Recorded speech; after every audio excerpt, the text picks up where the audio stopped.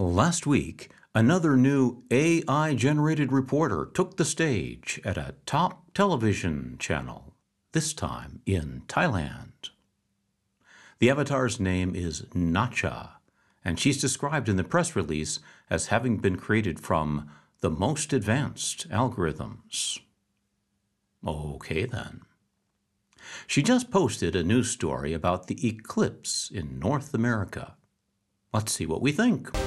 ในวันที่ 8-9 เมษายนนี้จะเกิดสุริยุปราคาเต็มดวงจากการที่ดวงจันทร์เข้ามาใกล้โลกมากเป็นพิเศษและบดบังดวงอาทิตย์ได้มิดทั้งดวงโดยแนวเส้นทางแคบๆเริ่มขึ้นในมหาสมุทรแปซิฟิกและผ่านเม็กซิโกสหรัฐแคนาดาและตอนเหนือของมหาสมุทรแอตแลนติก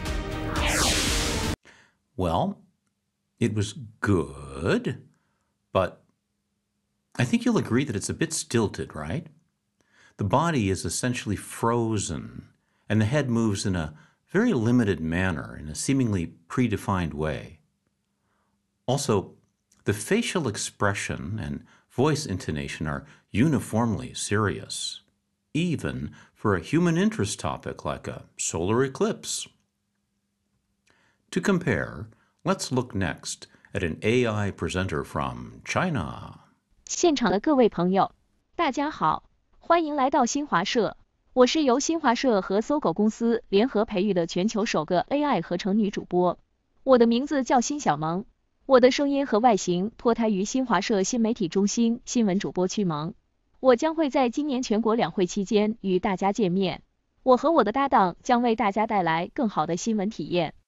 Well, there seems to be maybe more subtlety in the facial expressions. And this time, the body isn't completely frozen. The arms move a little bit, although the movements seem to be repeated in a predefined arc. Anyway, overall, I'd maybe rate this one a bit higher than the Thai example. Let's look next at a popular avatar from India named Lisa. OTV has marked the beginning of a historic moment not only in Odisha, but for all the regional television broadcast mediums across the country. Please tune in for our upcoming segments where I will be hosting latest news updates coming in from Odisha, India and around the world. I hope you will accept me with the same love and enthusiasm. Namaste. Thank you. Okay. For me, what's captivating about this presenter is the eye contact, which is very engaging the way it's done. On the other hand, the repetitive up and down head movement is a bit distracting after a while. Also, there's a chunk of text we heard that should probably be read differently, as follows. Updates coming from Odisha, India, and around the world. But instead, the text-to-speech algorithm keys in too much on the commas, so it comes out like this. News updates coming in from Odisha, India and around the world. Yeah. So there's still some work to do there. But it's very engaging all the same, right? Now let's set our sails for the Middle East and give a listen to Feda from Kuwait. أنا فضة. أول مذيعة في الكويت تعمل بالذكاء الاصطناعي في مؤسسة كويت نيوز الإعلامية. ما هي نوعية الأخبار التي تفضلونها؟ لنسمع آراءكم. What's strong about this one is the overall body movement is more natural. However, the lips might be a bit out of sync with the voice. In fairness, this is quite a small sample to judge from, but it seems pretty good overall. And these examples are on prime time television, after all, so implicitly they serve as benchmarks for any work that you or I might want to do. And so now, let's say we want to create a talking avatar. As you might guess, there are online tools for that. One such tool is Synthesia. Let's take a look at a demo video and see what we think. Hello there. I'm Alex, a customer service professional here at Global Innovations Incorporated. In the digital era, mastering remote selling is paramount. Let's dive into the do's and don'ts of remote selling, and explore how our interactions shape the client's experience. 2 sales calls, 2 different outcomes. Let's dissect them. Here we have Sarah. Her tone and pace set the stage for a productive conversation. I understand you're looking for a new CRM.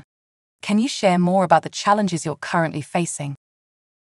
We're having difficulty with team communication and project tracking. Well, it's okay, but you probably noticed a problem there at the end of the sample, which is a common one. All the character options of most of these text-to-speech applications tend to deliver their script in a kind of monotonous way, which is not great for a talking head narration, but maybe okay.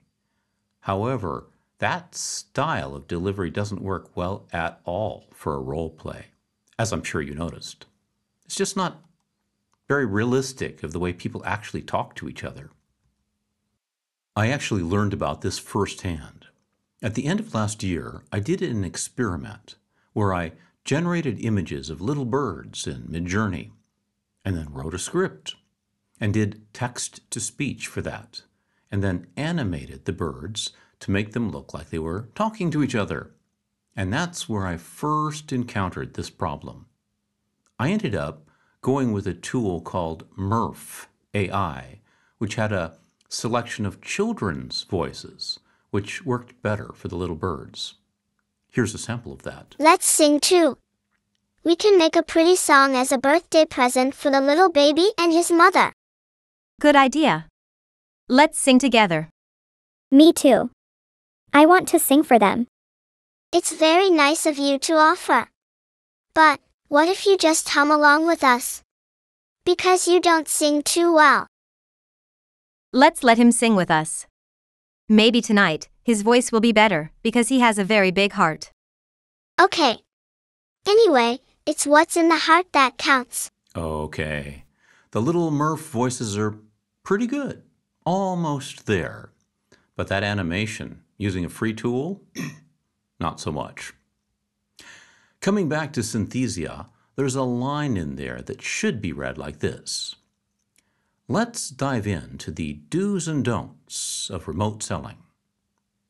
Do's and don'ts act as a pair, but listen again to how that line gets delivered by the avatar. Let's dive into the do's and don'ts of remote selling. Yep, that's an issue. So there's still plenty of work to do to fix that kind of thing. By the way, we don't need to assume that we'll use an artificially created avatar. An interesting alternative is to start with a real person, maybe a well-known personality that has a licensing agreement so you can animate them for a fee. For example, Meta has a really good product for that. Let's take a look. Me? I'm Brew. And if you're looking to talk sports, you come to the right place. Suspicious. Suspicious. Hey guys, it's Billy. I just want to introduce myself. I am here to chat whenever you want. Message me for any advice. I am ready to talk, and I hope to talk to you soon. That looks very promising, huh? I'd say that's clearly better than any of those news anchors we looked at just now. And so, if we're here to talk about good, better, best, then let's conclude by looking at something that blew me away. The technology is called Emo, which is short for Emote Portrait Alive. They did a demo animation of Mona Lisa. Let's take a look. Yes. 1. And in this manner. He was to imagine me his love, his mistress, and I set him every day to woo me, at which time would I, being but a moonish youth, grieve, be effeminate, changeable, longing and liking, proud, fantastical, apace, shallow. Amazing, huh? And to cap things off, here's an animation of Audrey Hepburn using the same technology, both singing and talking. Check this out. when I was a kid, I feel like you heard the term, don't cry. You don't need to cry. Crying is the most beautiful thing you can do. I encourage people to cry. I cry all the time, and I think it's the most healthy expression of how you're feeling, and I sometimes wish I just could have been told, you can cry. I never knew you were the someone waiting for me. We were just kids when we fell in love, not knowing what it was. I will not give you up this time. Did you see the nuance in all those facial features? Wow. I'll leave a link to that for you in the comments so you can check more video samples there.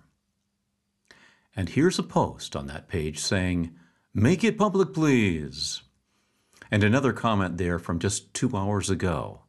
I'm very hopeful you will make this available. And all I can say is, me too, I want this. Meanwhile, thanks for watching and see you next time.